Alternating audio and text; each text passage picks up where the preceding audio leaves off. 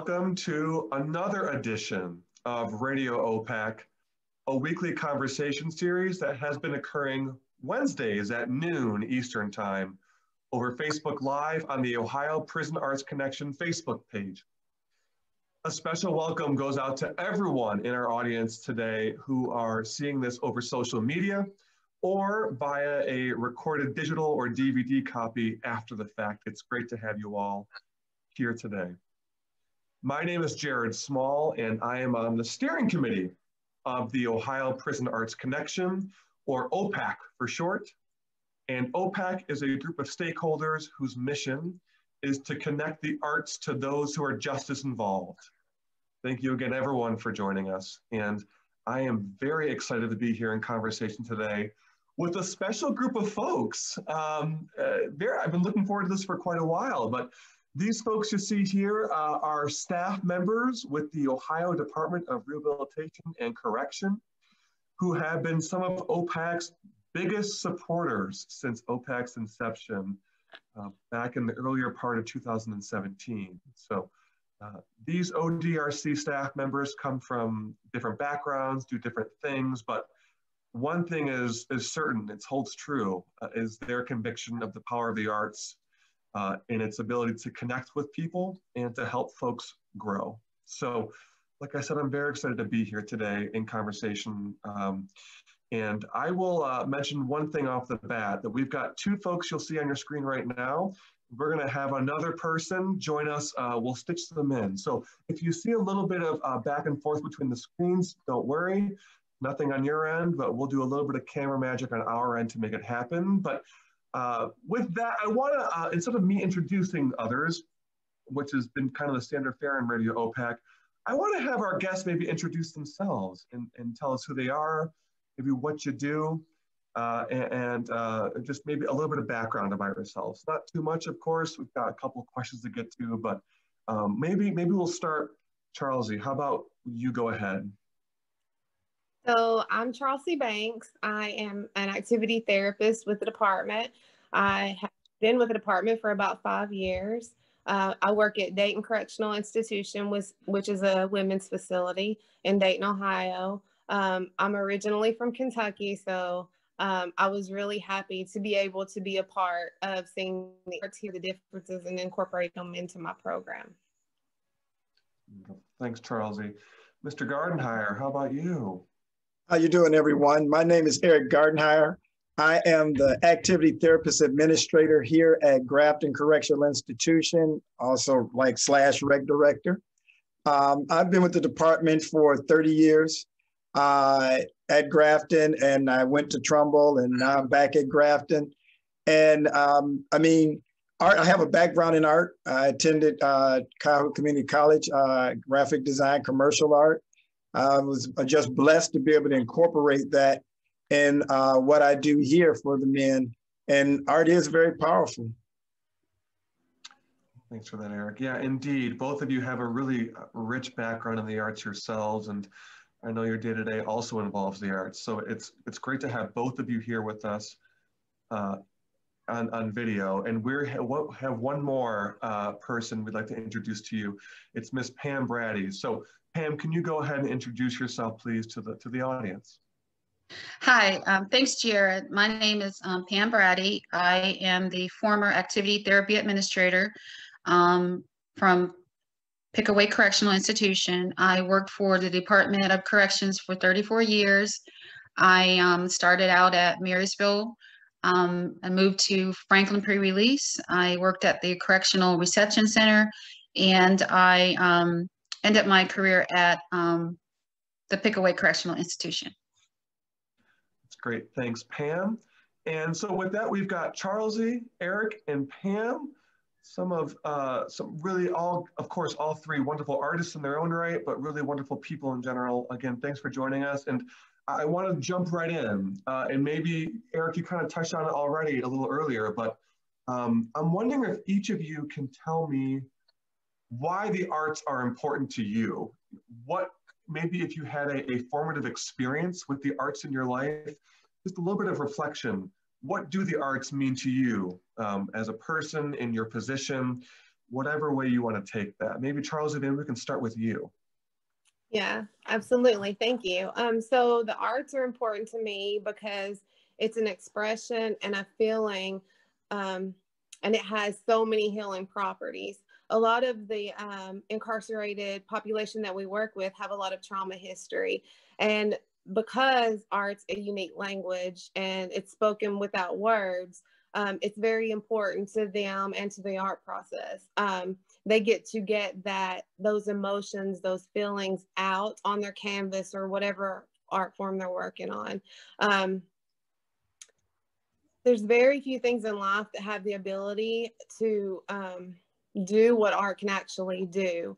So it's like a catalyst for change and growth, and it can inspire, it can help someone evolve, transform their lives actually. So yeah, that's great. Thanks, yeah. Charlsie. A catalyst for growth indeed.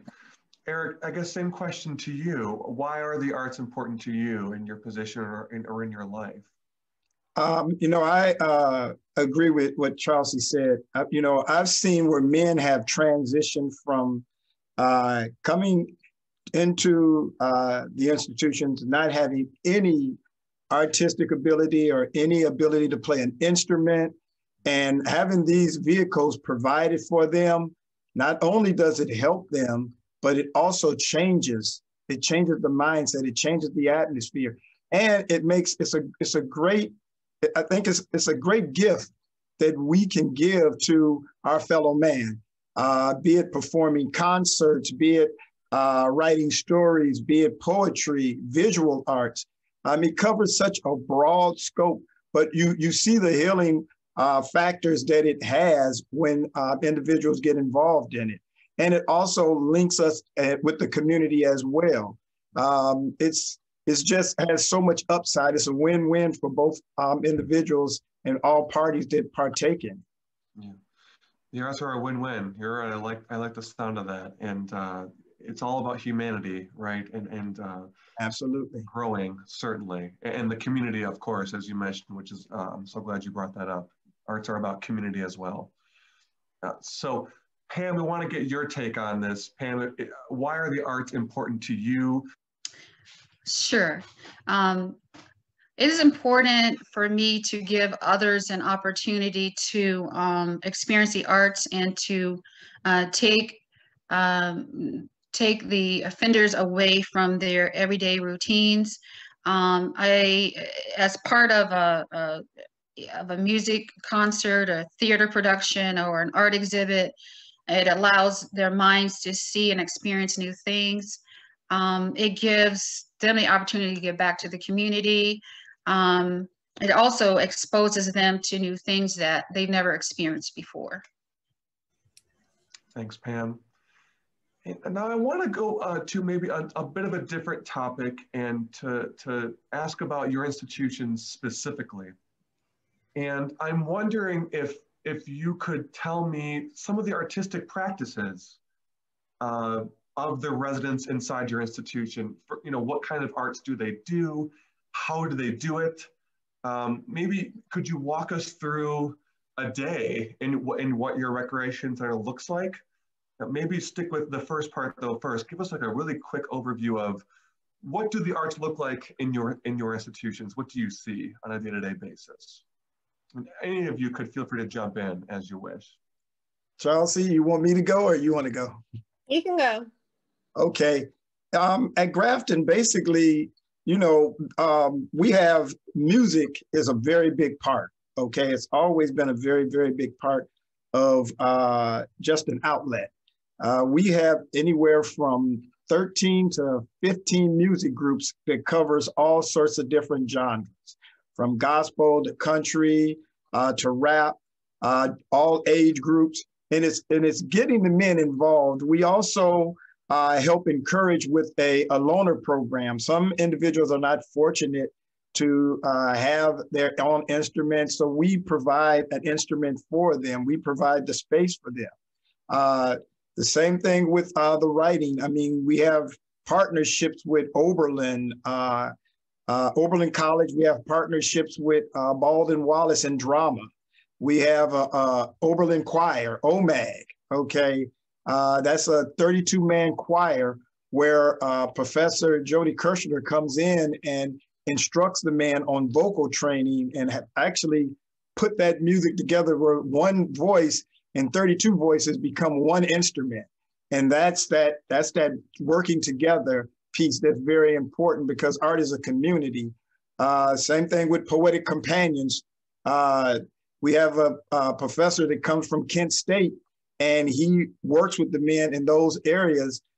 It's just a great thing. I mean, it's hard. I love art and I love what it does for the men. So I kind of get, a little, touch when we talk about it, but it's very, very important in the visual arts.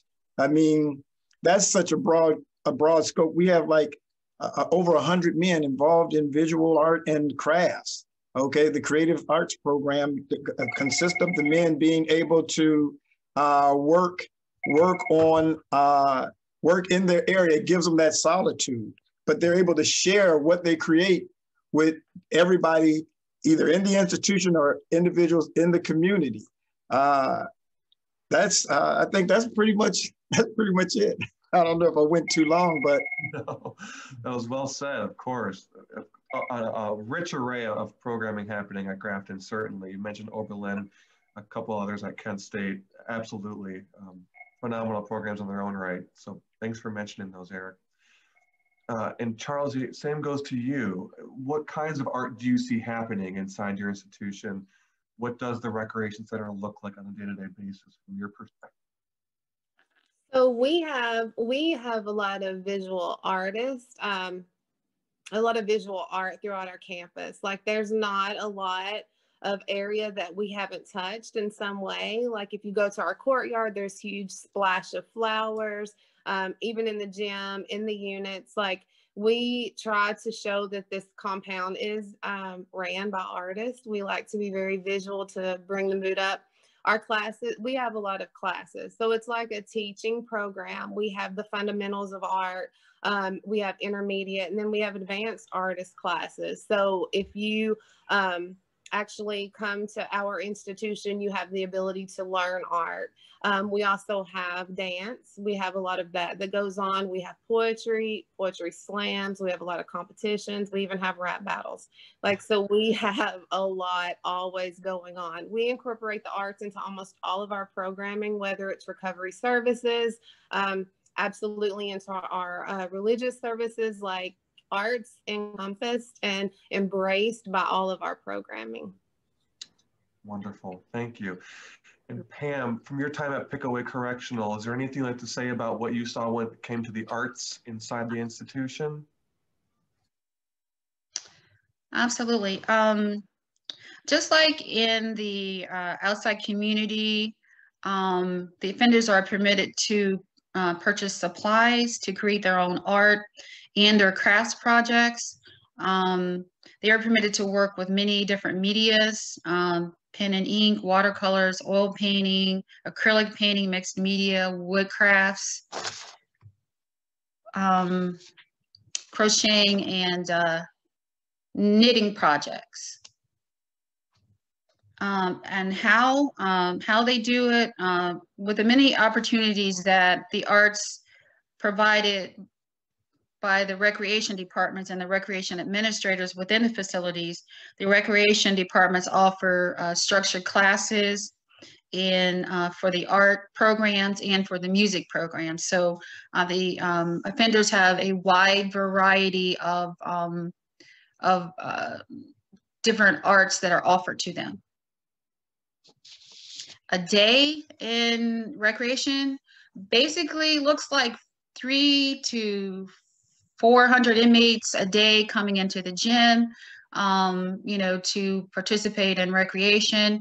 For the music program, we have like 8 different bands that practice, every day. They are allowed to do concerts for the compound.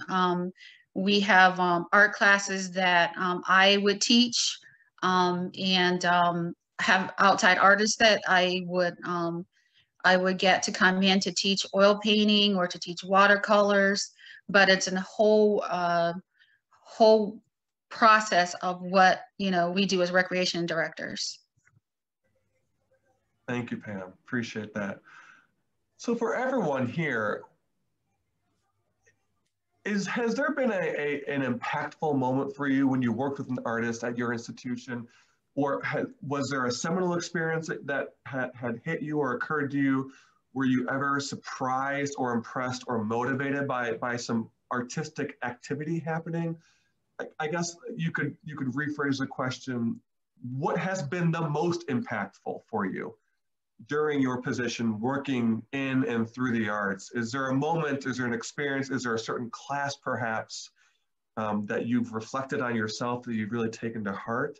Has there been a really seminal, impactful experience for you? And if so, what does that look like? Well, you know what, Jared, I think, again, just the impact of art. I'll just tell you a brief story. It was a man here that had lost connection with his family when he became incarcerated. His son was a child, but as he got older, he had no communication.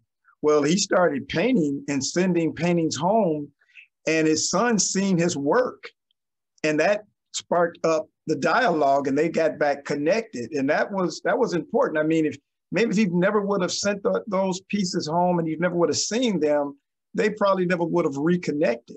And I think that just goes to show you the power of the art. I mean, it sparks those conversations, and it somewhat mends those relationships that have been damaged.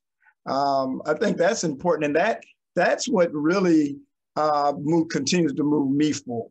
Okay, I see how it does do a job in repairing damaged relationships. That's great. Thanks, Eric. And Charles, the same to you. A seminal moment, impactful, and ever inspired by a story or what you've seen? There are so many stories, like, especially like with the artist coming to find themselves and realizing that they are an artist and there's a value to their work. One particular that comes to mind, there was a lady who was, she never called herself an artist, but she was interested. She like hung around the program. She wanted to see more, and she liked to try to interpret the art.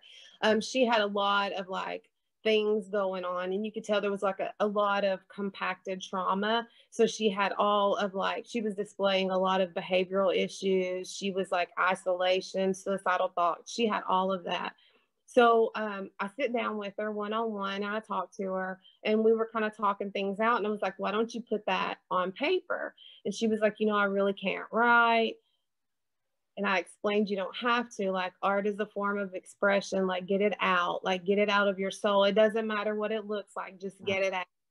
She started sketching, and at first it really didn't have form, and she started crying, and she started like really expressing herself. And by the end of about an hour with her, she actually had created, to me, an absolute masterpiece that hangs in my office. But it opened her up to where she could, it like tore down those barriers where she could start talking about it. And even when she feels like she can't express that, the pain, and she doesn't want to, you know, open up, or she doesn't want to talk about it, like she can even put that line to paper, and to her it came out. It's an expression, it's an outlet. So to me, that was like an amazing moment that I will probably carry with me for the rest of my life. And I will say, because she has allowed art to come into her life, she actually is like a really awesome artist that works and helps teach the other ladies. And she hasn't had any behavioral issues at all. And actually her security levels have dropped. So she's like my success story. That's amazing. Yeah. Thank you for sharing that. We'll touch on more of those artists that you work with in just a moment. I want to make sure I ask Pam Braddy the same question. Miss Braddy, has there been an impactful moment for you, or a seminal moment where you were surprised or impressed? Have you ever been motivated by an artist you've worked with inside of the Pickaway Correctional Institution? Yes, allowing the arts to provide a sense of normacy to their prison experience by bringing in the guest artist, bringing in doing cultural programs, or allowing them to have different art experiences. What has surprised me is seeing their ability to learn new skills, where they would be able to just, once they learn it, to just run with it. Just during class, when they would just ask, can you show me how to do that? And it's almost like they think like, oh, well, can Ms. Braddy really draw? Or, can this guest artist really paint? And then once they see that you can, and then they're just like, oh, wow, thank you so much. And then they get it. And it's just, allowing like a light to come on, like they have this aha moment to where a light comes on, and they can just run with just, developing their talent. And I feel it also provides a foundation for them to build on once, they've been in the class to see, this is what I can do. And the last question is, what motivates me? What motivates me is that, I really felt like that was my calling, to be, to be in corrections, and to share my talent with the guys or the women, and to bring in artists for the likes of Christian House or classical concert, people that would come in, and you could see on the faces of the guys, like how they were just in awe of other people giving back to them. So that really motivated me, was, just my passion for my work and passion for giving back to them and teaching them. Thank you, Pam, so much for that. So I want to take a quick pause here and just take a step back and say, if anyone is just joining us on the live stream here over social media, I want you to know that my name is Jared Small, and I am with the Ohio Prison Arts Connection here for this Radio OPAC segment. And today we are with staff members from the Ohio Department of Rehabilitation and Correction, or ODRC. We've got two folks live here, and one person, Ms. Pam Braddy, who you'll see her coming in and out during the conversation. So not to worry if it looks a little bit stitched together. We're going to keep the conversation going here.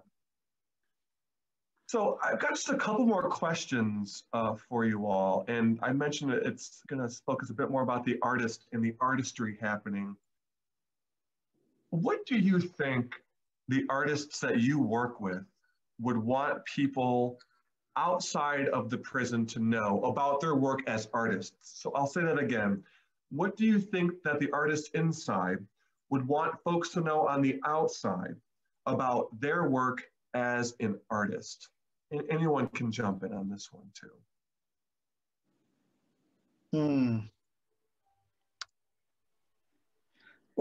I think that the arts sparks social change. I think it would bring to see maybe them as an artist and not as an incarcerated artist. Let the work basically maybe speak for itself. Okay. I think those are some. I mean, it could be many more. I mean, just to kind of get their feelings and being very expressive. I mean, you see that a lot with the music, and especially with the men that do the spoken word. I think that's it, just to be acknowledged as an artist.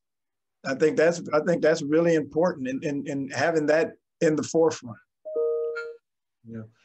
Artistic acknowledgement, I think, is what all artists strive for. Really well said, Eric. Thanks. Charlsie, what are your thoughts on that? Artists on the inside, what would they want others to know? So I've had this conversation with several of my artists, and it's basically in line with what Eric just said. They want a seat at the table. They don't want to be defined by their crime. They want to be seen as like a person, an artist, and let their artwork speak for itself. A lot of times they're reluctant to push their art forward because they're afraid of how they're going to be received by the public. We have a lot of amazing, amazing artists. Had they had different choices or decisions in life, they would be out there. Like, their artwork would be headliners. I'm not kidding. They're amazing. So I think that just let them have a seat at the table and to be seen as an artist. That's great. Thank you.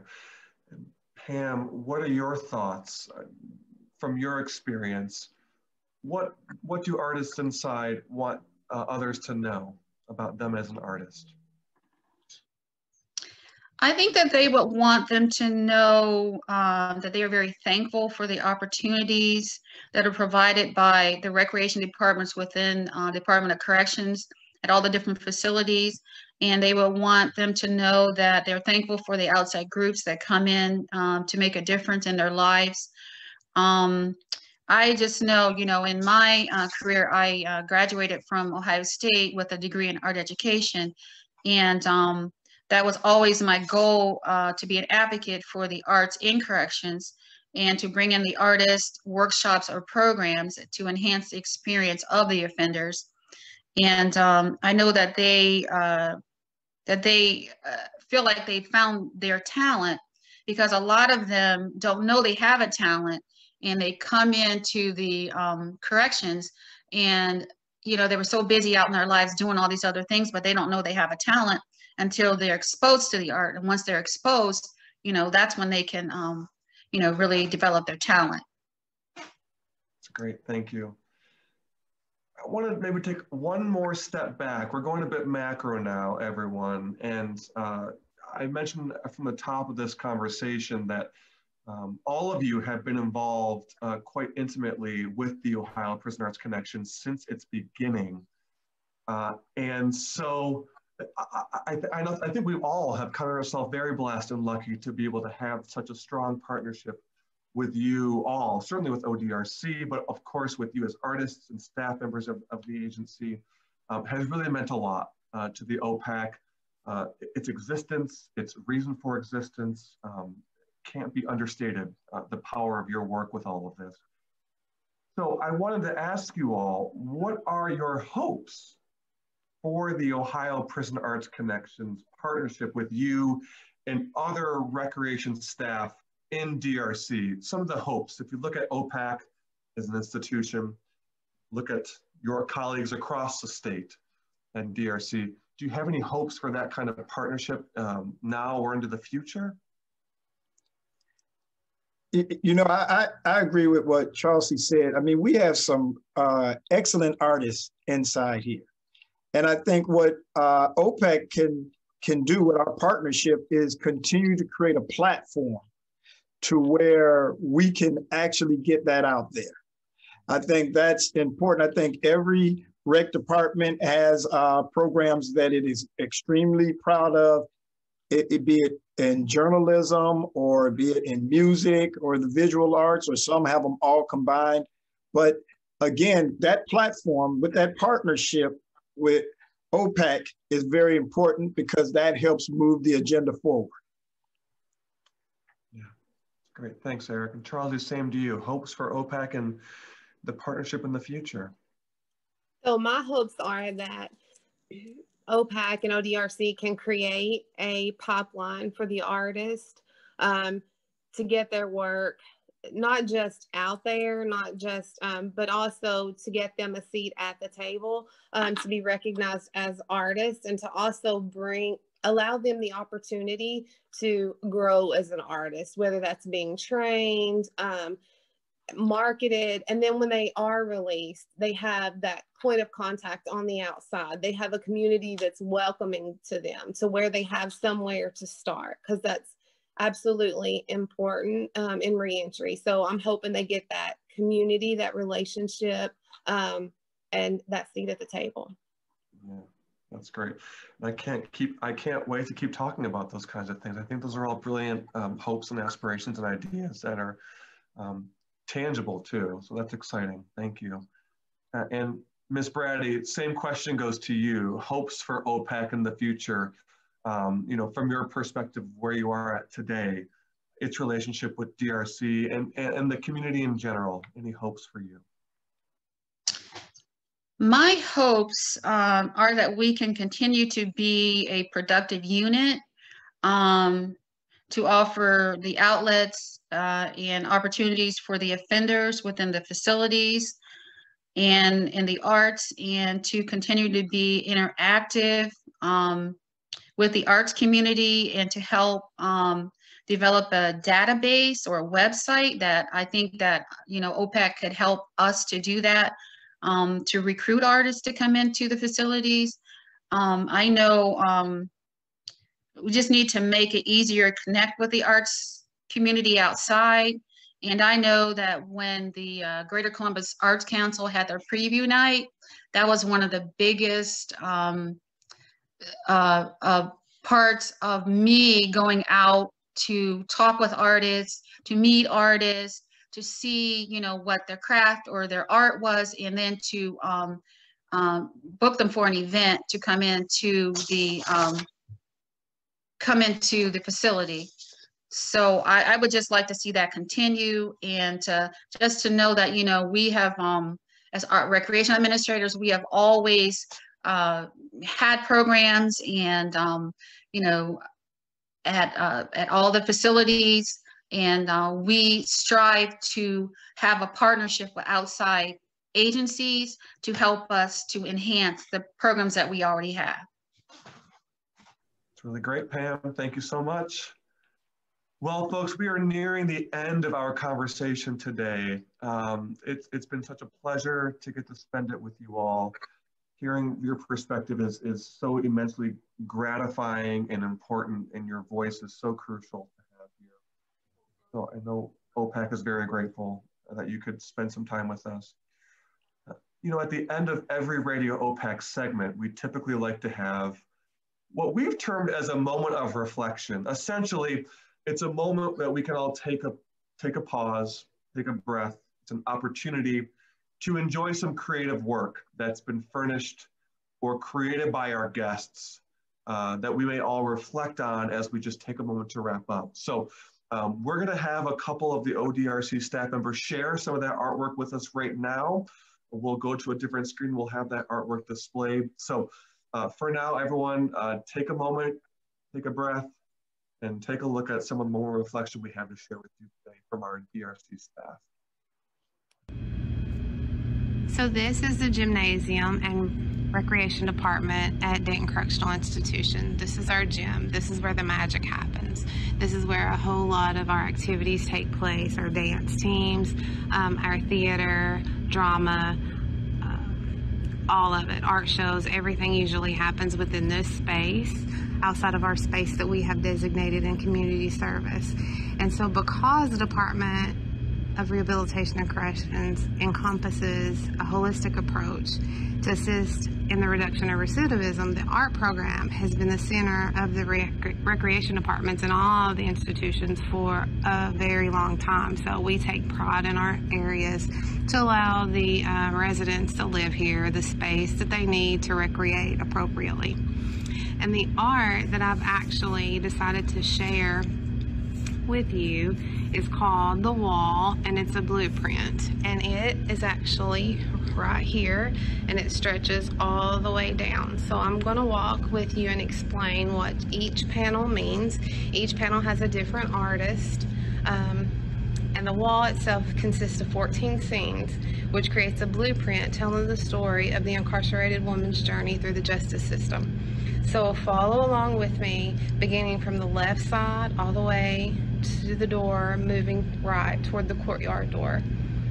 It signifies her journey as each step takes her closer to re-entering society. So if the offender was walking along this path that I'm taking you down, it actually would walk them from the heart of the institution toward the exit. The wall gives a visual of the internal battle a woman faces while incarcerated. So the blueprint itself serves two purposes. First, as a visual aid to help gain an understanding of what it means to actually be an incarcerated woman. And secondly, it's a true blueprint for the women residing here within DCI's walls. when given the opportunity and provided the tools that are available to them, they are able to heal, learn, grow, and prepare for productive reintegration back into society. And in turn, we all benefit from the reduction of violence and recidivism. So again, I invite you to walk with me along the panels as I explain my most favorite piece of art within the institution. So like I said, this scene is scene 1, and it's the arrest. So this is after the crime has been committed. The second panel is awaiting trial in the county jail.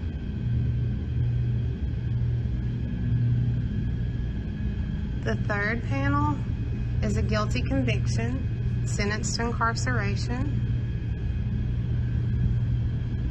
The fourth is saying goodbye, the separation and loss of the children.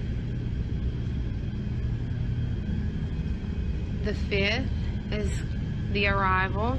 This is when they actually start their state sentence and they arrive at the institution. The sixth is called a new reality. Struggling, missing family, the loneliness, like when it all starts to sit in when they're alone in their room. And you can see that she's holding a picture from her child. That's when the loneliness really starts to kick in. The next is sisterhood and survival, rebuilding through support groups. All the women have access to support groups to learn about themselves and to grow. So that's what this means. It's communal. That communal support. Eighth scene is religious services, seeking forgiveness and guidance.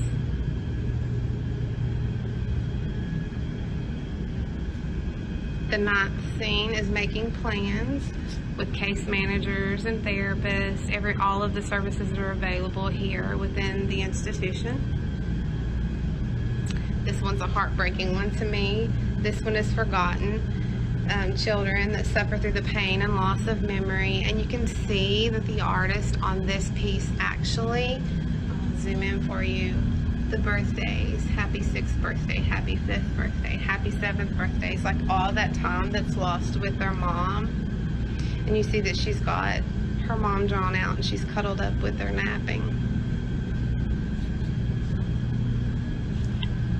The next piece is goal-focused, learning, growing, and rebuilding inside out. Sinclair actually has education within the walls here so they can get education while they're here.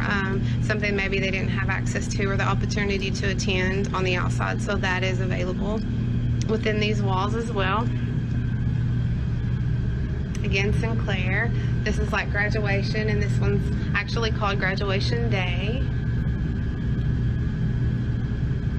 We have graduations within the institution, and they're always like amazing to attend and watch.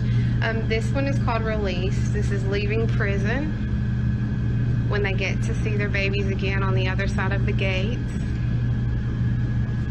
And then the last panel, the 14th panel, is actually called Success.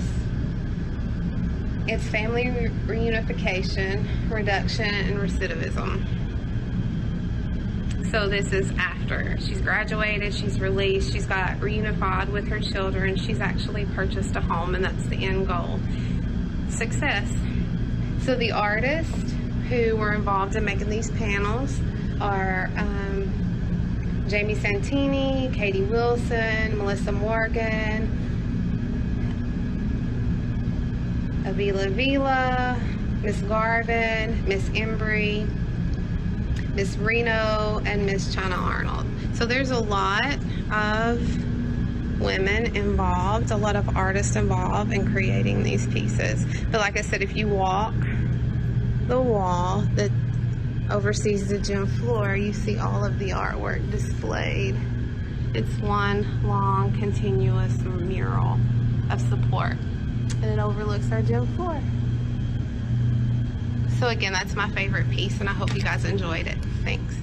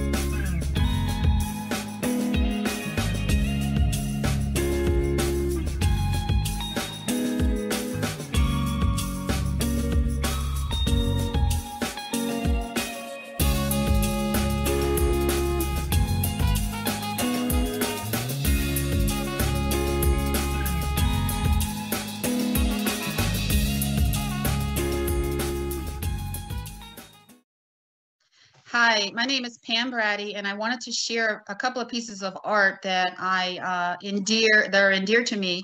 And I want to, you can see the two pieces in the background. Each are from two different facilities. So as I worked at this piece here is called I Too Shall Rise, and this is a pencil drawing by one of the offenders that was at Pickaway. And then the other piece is in the background here, and that is a watercolor abstract piece. And if you see it, it really looks like it is a storm with at sea, and you could see the color that was brought out with the painting. And I wanted to share a piece of art. It is an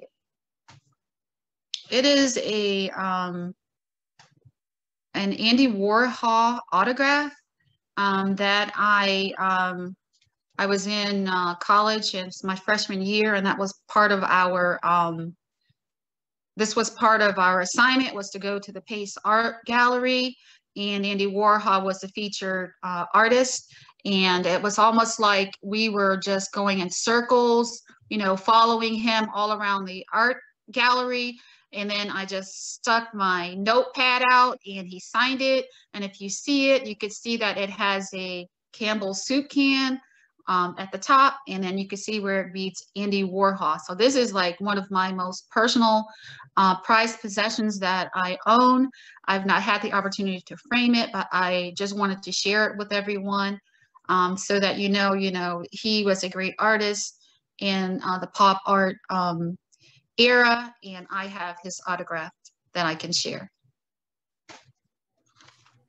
Thank you, ODRC staff, for sharing that with us, and thank you for sharing some of what you do, some of your own work, and your own personal convictions of the power of the arts. So, and of course, a big extra special thanks goes to you for being here as a guest on Radio OPAC today, where again, we're so grateful that you're able to join us, and we value everything you have to say and bring to the conversation.